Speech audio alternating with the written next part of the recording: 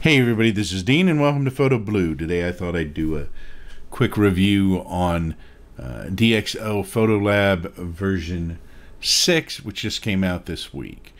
I've used previous versions of this program before. The nice thing about it is you can use it as a standalone photo editor, or you can incorporate it into your workflow with other photo editors and photo management software.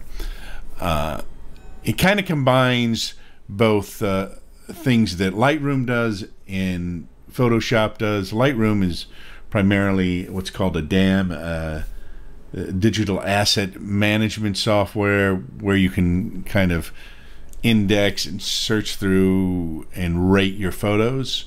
And Photoshop is primarily a photo editor where you do kind of heavy photo editing, although Lightroom has some editing capabilities in it too, and they add more over time. So there's kind of a blur there between the two programs, but basically most photo editing programs either kind of manage your photos or edit them, or do a combination of the two. And this one does the combination of the two. So you can actually use Lightroom to manage all of your photo collection and then bring up PhotoLab and use it as your raw photo editor. And then once you edit the raw photo in there, you can bring it into Photoshop for your final touches if you want to, and depending on what you really need to do with your photo editor. But you can certainly use PhotoLab 6 to manage your photos, edit your photos, and put out a final photo as well. So it works standalone fine, and it works with other photos or other photo editors as well. There are a few things that it doesn't do, which I'll go over, and there are a few new features on it that I'll go over as we go through this. So let's start with the kind of the quick look at photo management here. You can actually, it has a nice slide down here, or nice groups of slides that you can switch through and switch between photos if you want. And it also has a rating system on it where you can actually rate it by stars like you would in Lightroom.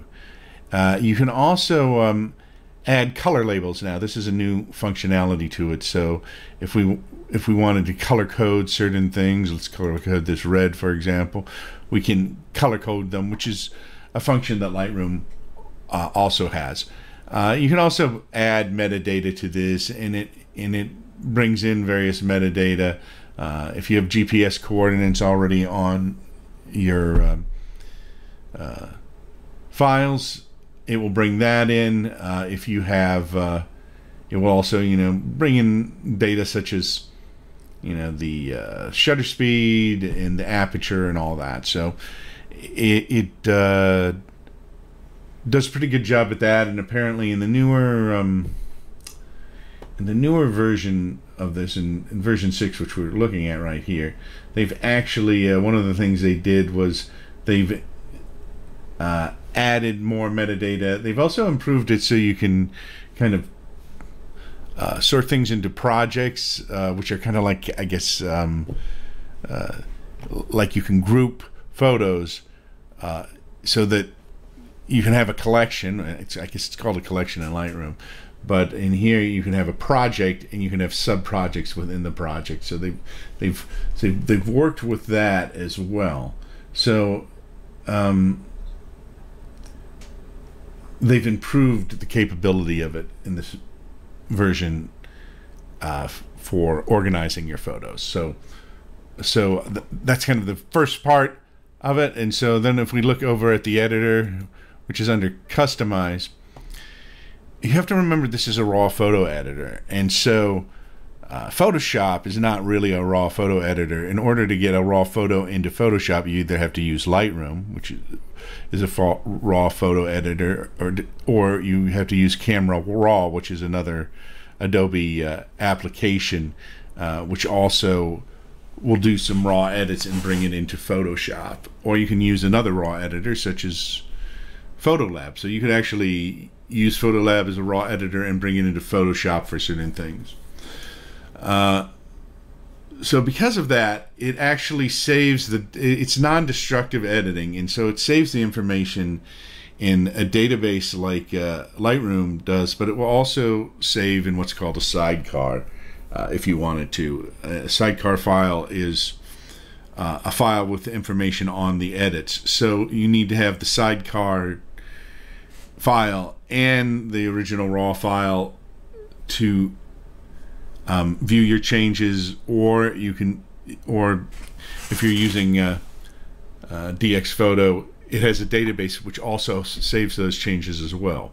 So the sidecar is optional, but it's like a nice backup, and it's also if you need to share the photo with somebody else who wants to edit it, you can give them both files, and then they will have your edits already on it.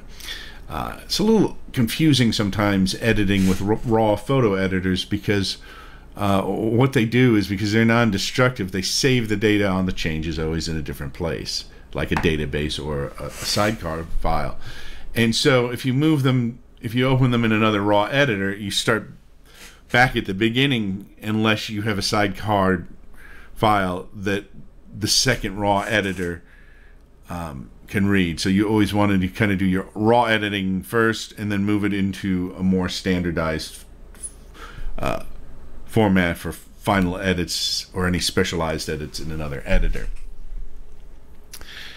So now to move this out, you have a way you can actually export the file to a disk or to another file, or export it back to Lightroom, and then from there go to Photoshop, or export it directly to Photoshop or another application. So you can do your edits in here and move it between Lightroom and Photoshop if you're using those, or a different photo editor.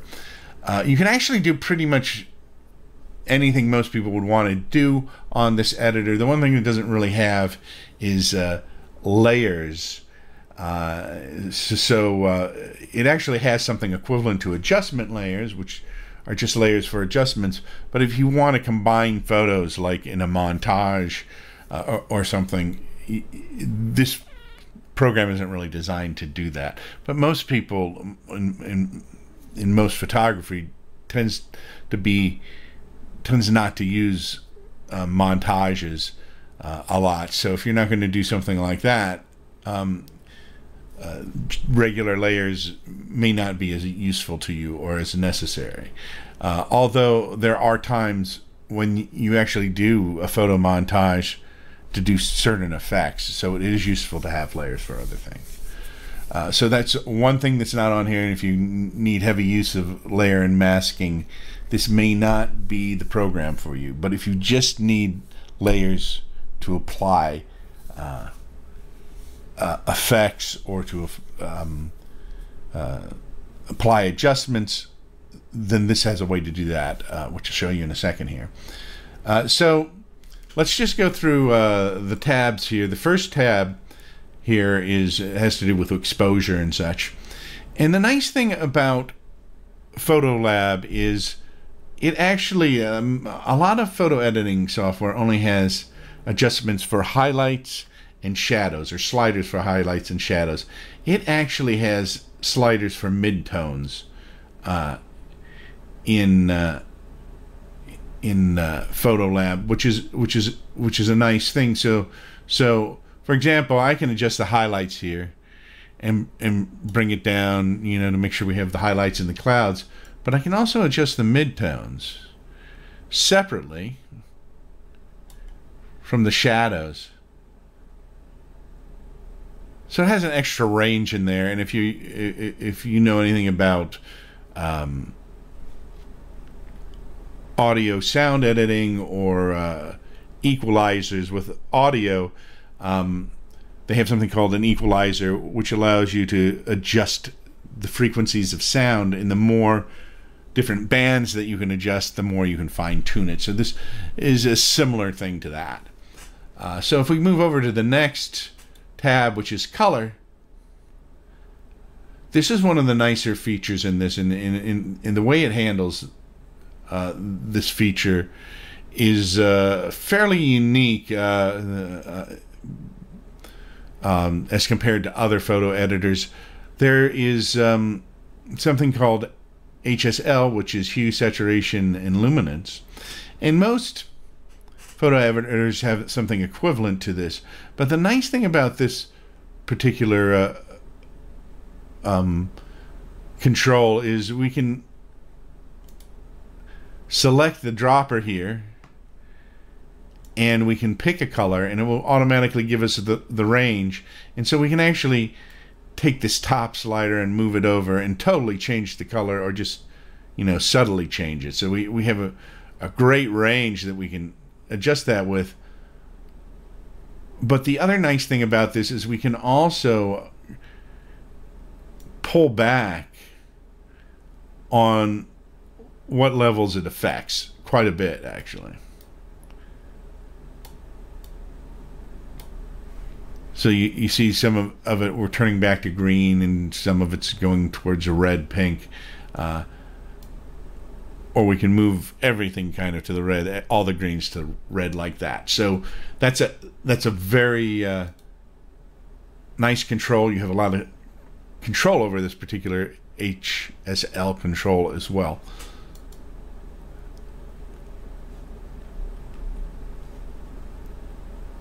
So another thing that it has, and this is a new feature as well, we have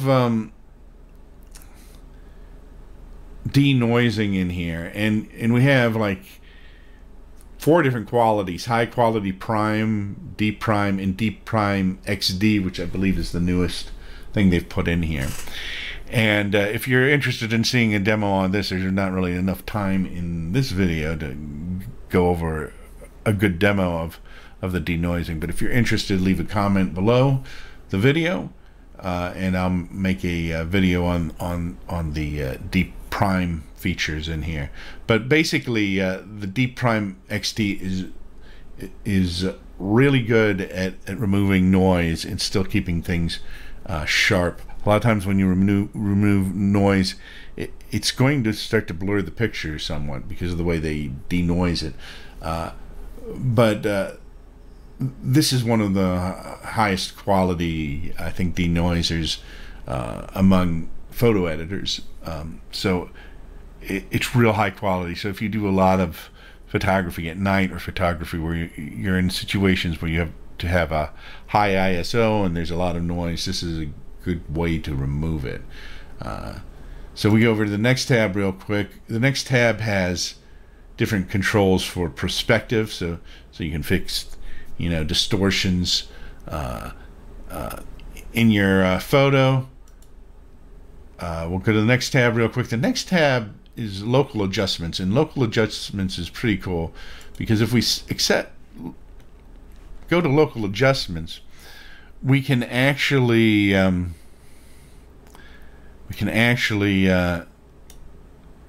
select an area, and we can change any number of things. We've got, you know, the brightness, we've got color, and we've got detail here. So let's go with the color so we can see what's going on here.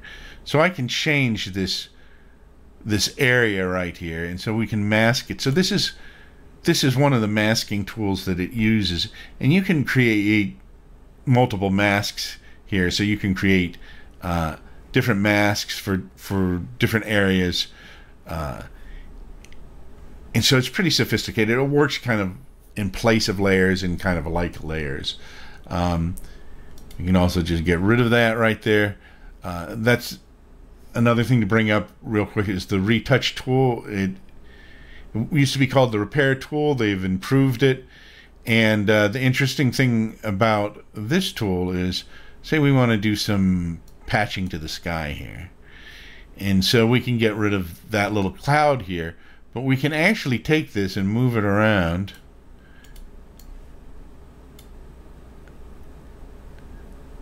and tell it where to repair, or you can even clone things. So there's a repair and the clone. The main difference between those, repair takes the area that you select and bases the repair in the area you selected to repair on it, the clone just copies it directly. So it's just a direct copy as opposed to basing just the repair on it. And so you can see right here, I've moved this down, and it's taken this texture and everything, and it's tried to make it more like the sky. It's made it more blue-like.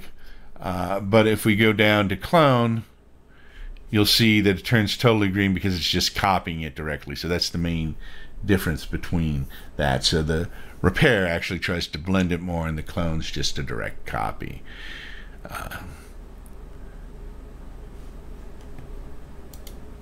So we'll reset that. And then the final section is we have some effects here that we can use as well on this. So as far as the new features go, there are a bunch of new features. One of them is the improved noise reduction. And there's also some soft proofing in it that's supposed to help you with printing. There's also the clone and the repair is new. And then we have some improvements to the photographic indexing in replacement, including color labels, more metadata, and improved project organization. So that's an overview and a review of the program. I think it works really good. The thing to remember, though, is it won't totally replace something like Photoshop if you're using kind of advanced layer systems, but it will do probably 80-90%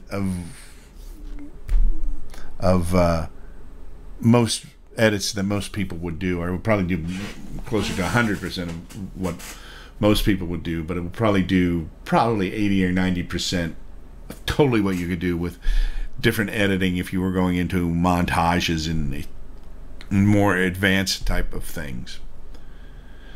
I'm Dean, and this has been PhotoBlue, and I'll see you next time. Don't forget to subscribe, share, and like.